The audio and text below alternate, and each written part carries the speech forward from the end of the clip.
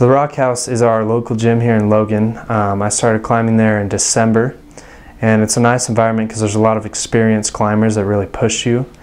There's bouldering there and top roping and lead climbing. So that's every aspect of climbing. So indoor climbing is going to require you to have at least an ATC, a carabiner, and a harness, and shoes and chalk. So an ATC is going to be called an air traffic controller by climbers. Basically it's a belay device that uses friction between the metal of the ATC, the carabiner, and the rope is going to feed through that. So when you tighten it down, the friction causes the rope to not be able to move. The carabiner needs to be a locking carabiner for safety, and you need to have a harness with a belay loop and a cinching waist.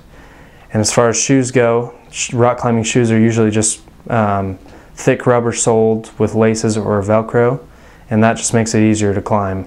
Most indoor rock places will not let you climb barefoot, so you have to have shoes. And then chalk lets you climb consistently without having sweaty hands.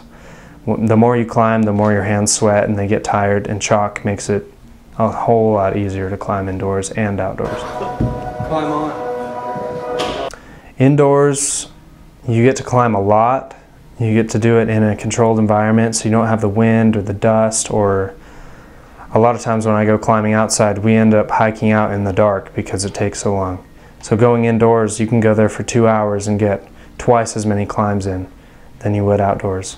Climbing indoors just sometimes feels kind of fake to me. Your creativity in climbing is kind of diminished.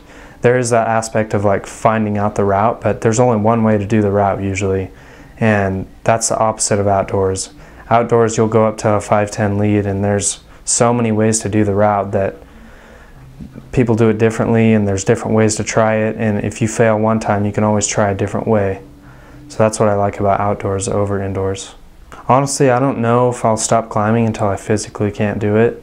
I'm going to be an airline pilot, and I definitely plan on bringing my climbing gear all over the world and climbing.